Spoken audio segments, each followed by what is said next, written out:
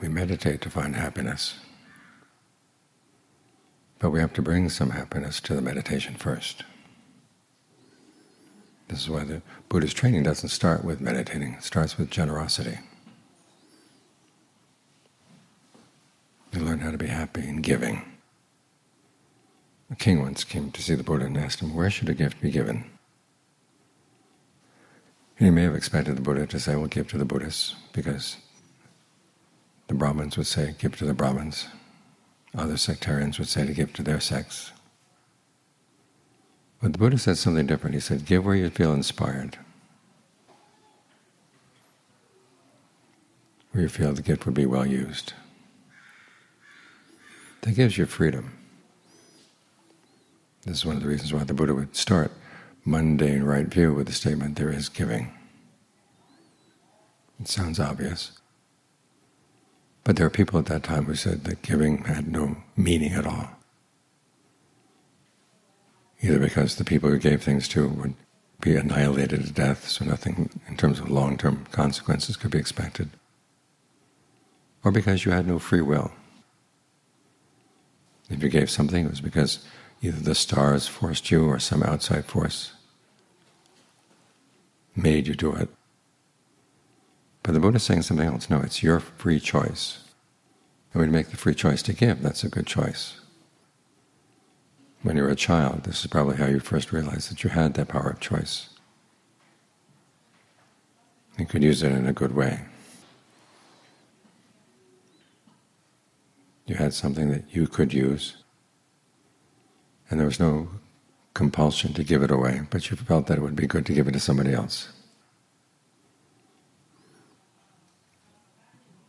That's your first taste of freedom and the benefits of freedom.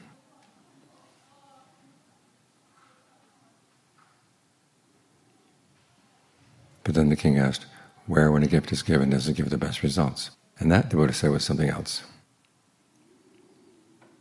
Then he talked about how to approach the act of giving as a skill.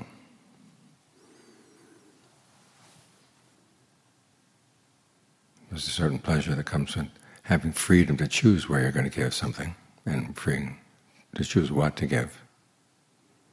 But there's a higher level of happiness that comes when you realize that you can put some thought into what you want to give and how you want to give it, and that increases the benefits. Here we would talk about things that would make a difference in the results. Some of it has to do with the recipient. You want to choose someone who is free of greed, aversion, and delusion, or someone who's on the path to trying to achieve freedom from greed, aversion, and delusion. You think of the gift. And it's interesting, he never talks about the material value of the gift as being important. It's more, is this a gift that's in season, and is it actually going to harm either you or the person who's going to receive it?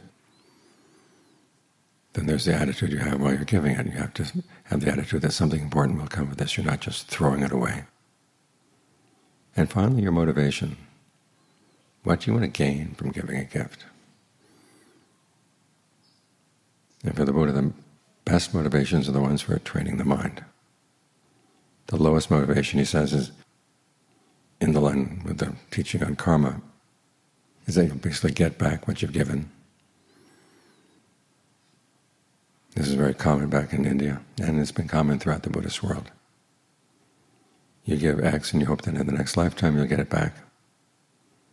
It's not a bad motivation, it's better than not giving at all. But it's not the best. The higher motivations have to do with how it's a good thing to give, or it's not right when you have more than enough and there are other people who don't have enough that you not give. If you belong to a family that's had a long tradition of being generous, you want to maintain the family tradition. And if you find that it makes the mind serene, it's a source of happiness simply to give. And finally, it's an ornament for the mind. You're doing it simply because it's a natural expression of your inner goodness. These are higher motivations, and the higher motivations get better results.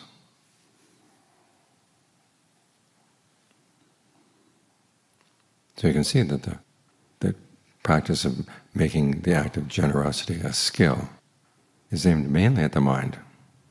Your attitude when you give to others. You want to give attentively, you want to give with respect. And you want to give out of compassion. And the motivation, of course, is that you want to benefit your mind. You see this clearly when you sit down to meditate. There are times when you meditate and you're trying to stay with the breath, and the mind just won't stay. It's got all sorts of other issues coming up. And there's a thought that can come to the mind that maybe I'm not cut out to be a meditator. Maybe I don't have the merit. Well, you think back on the times you've been generous, the times you've been virtuous. Generous when you didn't have to be, or generous when you really put some thought into it. You weren't just going through the motions. In Thailand they have ready-made packages for Sankirtan. When you want to give it to the Sangha, you can go down to a store and it's all ready wrapped for you. And that doesn't go into the heart nearly as much as when you stop to think, what do the monks need? What would be something special for them that would really be straight in line with their needs? And you get that. The more thought you put into it, the more happiness comes when you reflect on that act of giving. And when you reflect that it was given out of the goodness of your heart, for the sake of making your heart serene, that gives even more happiness. You have a strong sense of your own worth, that you've been born into this world and you're not a dead weight on the earth. You've actually given something. You contributed something to the goodness of the world. And the world needs a lot of goodness. The fires of greed, aversion, delusion always threaten to burn it up. And with your act of generosity, it's like putting water on the fires. So when you have that background, when you've learned the lesson from giving, that there's a greater happiness that comes from giving than that comes from consuming, that gets you in the right frame of mind to meditate. Not only when you meet with obstacles, but when you approach meditation as a whole. All too often people say, well, what can I get out of this? And if you come to it from the act of giving, your first thought should be, well, what can I give here? You can give your time, you can give your energy. Of the three qualities that the Buddha talks about when he talks about getting the mind into concentration: mindfulness, alertness, ardency. The ardency is the one that requires that you give energy, that you're going to give before you get. And it's through your ardency that you develop more mindfulness. In other words, the ability to keep in mind the fact that you're going to try to stay here with the breath, and more alertness. Because it takes energy to be alert. There's the part of the mind that's aware without any effort. But that's not what the Buddha is talking about when he talks about alertness. He wants you to know what you're doing and what results you're getting. And you have to pay attention. Because all too often we do things and we're not paying full attention to what we're doing. We've got our mind on something else. And as a result, we can't really connect our actions with the results of those actions because we weren't paying attention. So you have to be ardent in being mindful, ardent in being alert.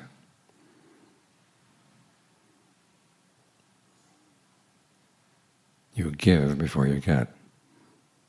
You start giving with the practice of mindfulness, with the practice of right effort.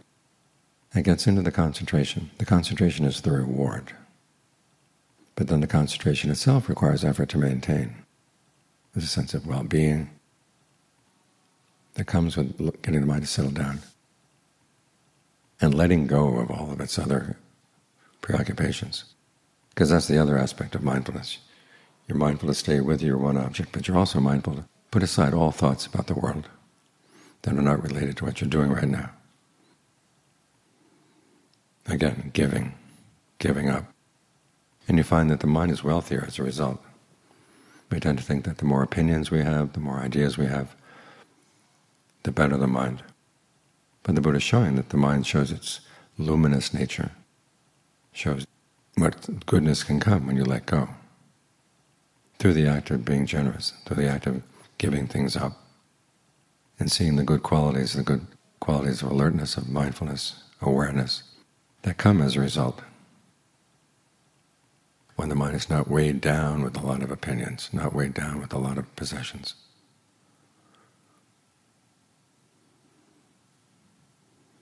So you come to the meditation with the right attitude. You give before you get, and whatever you get, you're going to give that away too.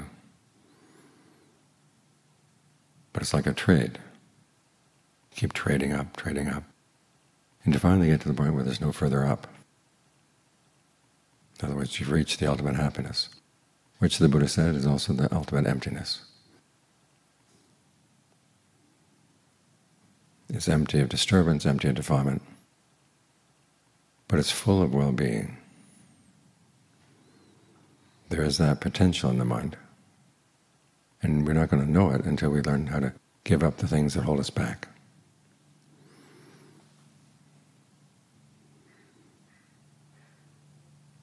Bodun, one of the masters of the forest, was visiting Ajahn Suwat one time, and when he left, he made a comment. He said, the world has things that come in pairs, but the Dhamma is one thing clear through. He didn't say what that one thing was, but the attitude of generosity is a good candidate.